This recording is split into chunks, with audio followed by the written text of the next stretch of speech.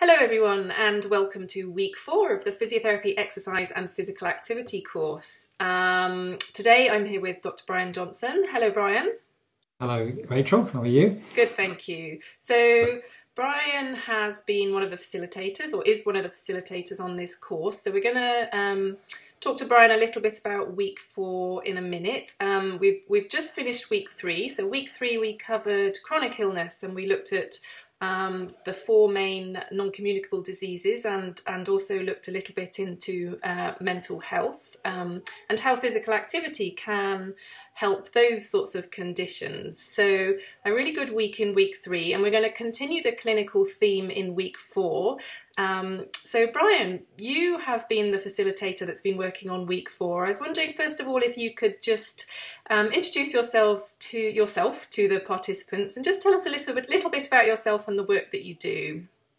Okay, well, yeah, thanks Rachel, and thank you very much for sort of inviting me on as a facilitator on this, because I think it's a great course and I'm very happy to help. So I'm a GP working in North Wales, and I've been a GP for 26 years, and then I'm a sport and exercise medicine doctor, which I've been for about 15 years.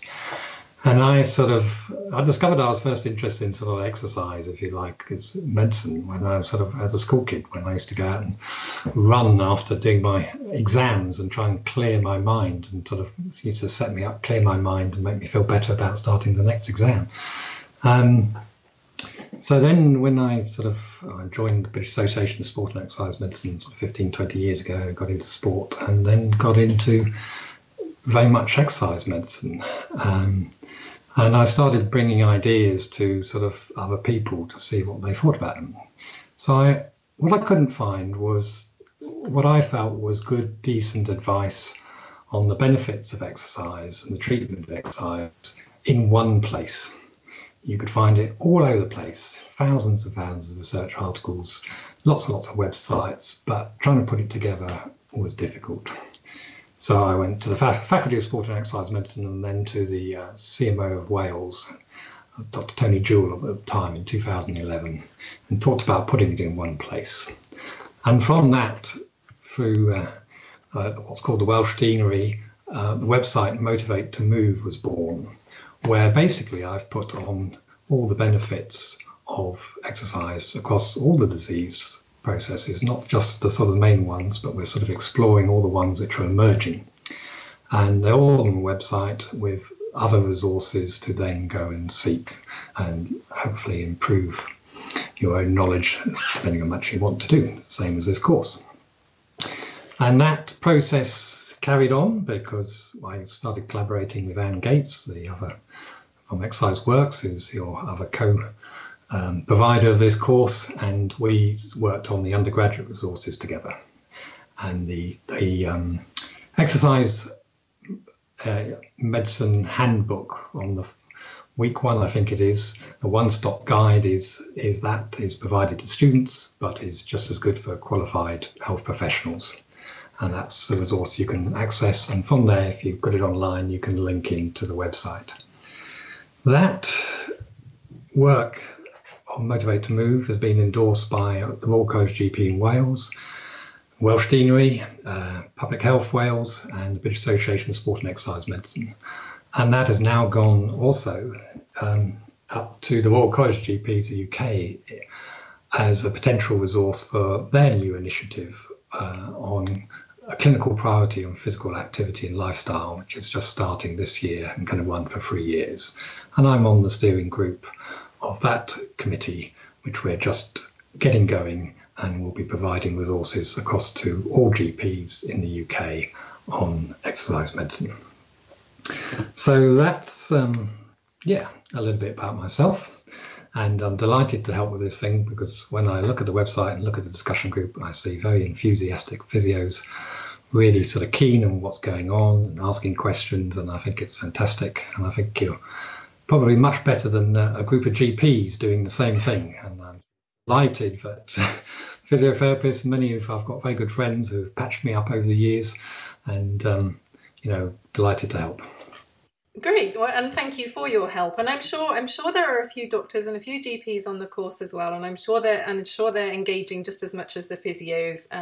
It's just that we have a huge physio audience in here. But thank you for sharing your work with us. Motivate to Move is a great resource, and I know we're using it a little bit more in week 5, I think, linked into a few more of your resources. So we look forward to using those. But so you've worked on week 4. Would you like to just tell us a little bit about what we'll all be looking at in week 4 as we go through the course this week? Yes. Yep. Week 4 is interesting because there's we've touched on in week 3 really the strong places of evidence, and week 4 some of it's more emerging evidence. So the first subject is surgery, and there really hasn't been much on surgery and exercise done until I worked with Anne Gates, and so what we've done there is it's very much emerging evidence of the benefits of getting people fit pre-surgery and post-surgery. And of course, I mean, physiotherapists in hospitals see this all the time. You're often asked to help people post-surgery, but to a lot of other people and to the patients, they don't always realise that actually being fit for a surgical procedure will help them.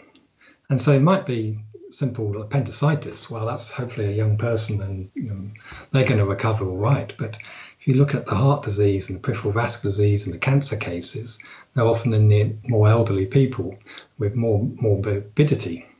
And if they can be fitter prior to their surgical procedure, there's a lot of evidence emerging that they will have a better outcome. And better outcomes is what it's all about. And I've seen that with my own patients. So peripheral vascular disease, gentleman down to 150 yards, managed to encourage him to get walking. We got him up to what the guidelines would say. He might get up to 300 to 400 yards. He got up to 300 to 400 yards. Still had his operation, okay, but he was in a much fitter situation. The anaesthetist was very glad of the advice that he'd been given. So that's an interesting area. A new area as well, pregnancy. Now, pregnancy, there's going to be resources there, and a lot of physios will see all about the pelvic pain that they have to treat.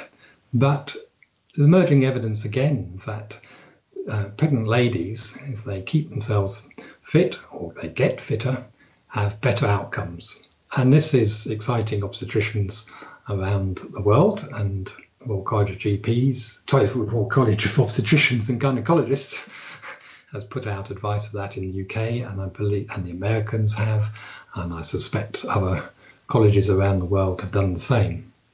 So that's going to be an interesting area to see. And yeah, in practice this morning, I saw a new lady, newly pregnant, and we gave her some brief advice and signposted her to resources she could use. And she was actually very pleased to receive that advice. Then we go on to, well, the bony ones. So we've got osteoporosis, osteoarthritis, rheumatoid arthritis. And again, sometimes obvious advice. Osteoporosis, we know density of bones, weight-bearing exercise is so important. But again, the public aren't so aware of this. So if we as health professionals can encourage our patients to be moving more, become more active, we'll hopefully gradually, and I mean gradually, reduce the incidence of osteoporosis. And we don't know the next osteoporotic person's going to be. So that, well, more commonly in ladies, but that lady, let's say in the 20s, was a teenager who's not doing much, she's putting herself at risk. And the earlier we can encourage people to move more, and hopefully they'll avoid that. Osteoarthritis, rheumatoid arthritis, group of GPs. I went to a lecture. The consultant he encouraged exercise as treatment in the lecture, and it was very interesting because loads of the GPs actually put up their hands saying, "Is it safe? Is it safe on the joint?"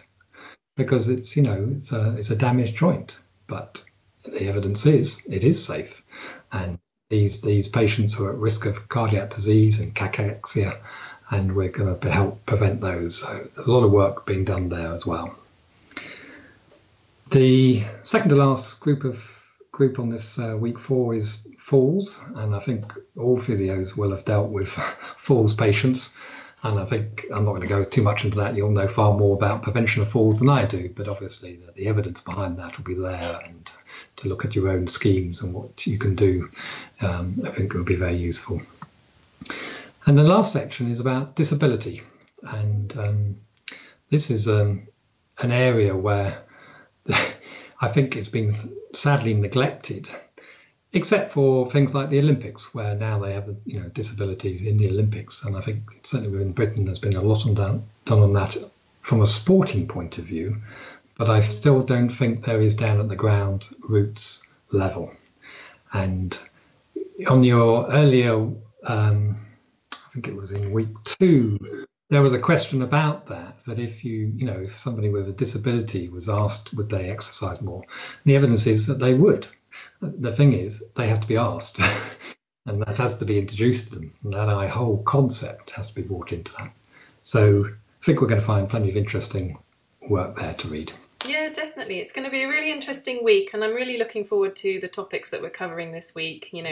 Thank you for just introducing us to those topics, and we'll enjoy reading more about those this week. But before we delve into the week, as it's your area of specific expertise or the area that you work in, have you got any sort of physical activity messages for the participants on this course that you'd like to share, that you'd like them to take away? Yes, I kind of knew this was coming up. So, there's 2 messages I want to talk about, really, and they are brief. I think the very first message is just to talk about physical activity. What's going on in the UK and around the world is to try and introduce people to physical activity. We're trying to embed it into normal life. And certainly as health professionals, we need to embed it into our consultations. In the UK, smoking, well embedded. Alcohol advice, well embedded. Obesity advice and diet, sort of a bit dubious and very conflicting, but that's not our realm here, apart from the role of exercise and obesity, which is another topic.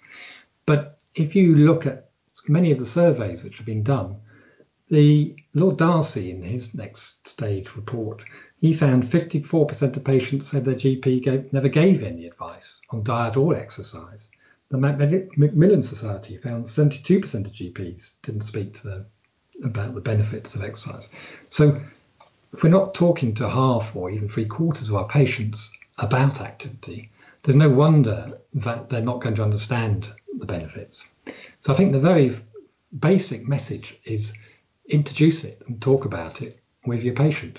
And if we can get that across 100% or 90%, sometimes of course it isn't appropriate for every single person, but it is appropriate in very, very, very high percentage of our patients. And the first thing is if we can just get it into that conversation, then we're going to get more people interested. And to back that up, when I now talk to my patients about activity, and I often talk to the ones who say they're doing plenty, and I say, okay, so you're doing plenty, so how do you know about that? I'm actually surprised, but quite a lot say because a health professional told me to, and I discovered that was why it was good for me. And that's one of the commonest actually responses I get when I ask people, about if they're already doing it. So talking about it. And then the second message is really I would just encourage people to look at behavioural techniques in health promotion. It's not easy encouraging people to be more active, and everybody's at a different stage of readiness. And behavioural techniques are useful, and you'll find them on my own work and Motivate to Move, and you'll find plenty of information out there, and you can get in touch with us, via, you'll see I'm on LinkedIn, and you can get in touch via that way, and I can show you plenty of resources that you can go to. And in many countries, I'm sure there's courses on behavioural change, and This has been proven to work in a lot of behavioural areas. It started in drug therapy and alcohol treatment, but has moved into physical activity, and we're getting the results with it. And I would encourage people to think of that as part of their strategy to help their patient.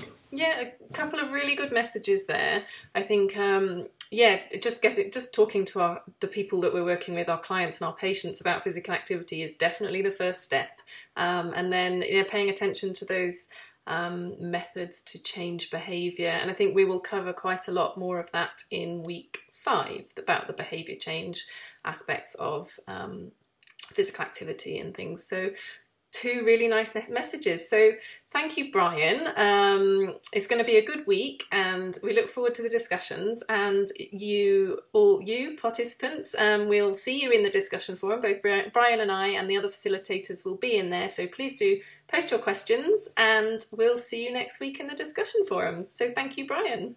Okay, thank you, Rachel, and thank you for all you guys out there on the course. Keep reading, keep understanding, and keep it going.